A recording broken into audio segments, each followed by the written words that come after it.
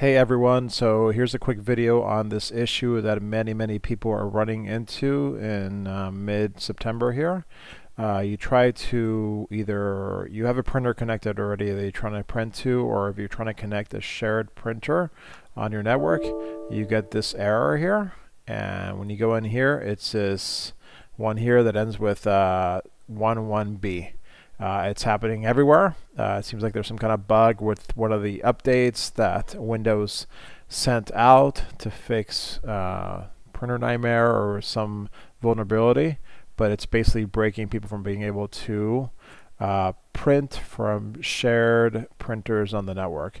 So one solution that people are saying that you can do is if you go into uninstall a program, and then in here, if you go to view installed updates, you can scroll down and find, or in this case you don't scroll, but it's right here. If you uninstall this KB500-5565 from the host computer, from the one that's sharing, and then you restart, most people do say that it fixes this problem.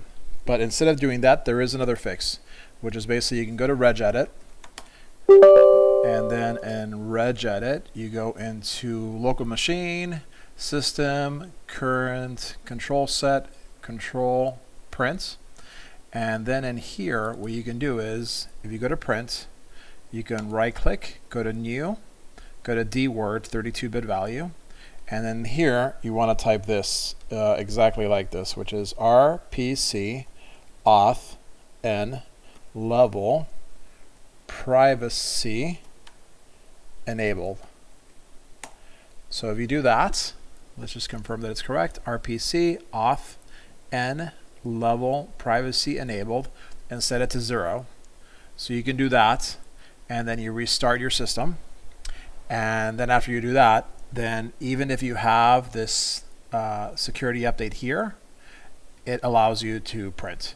Now for myself, I did that change on both devices, on the host and on the remote. I think you might only have to do it on the host, but when I did it on my setup, I did it on both, and then I was able to print shared from the other computer.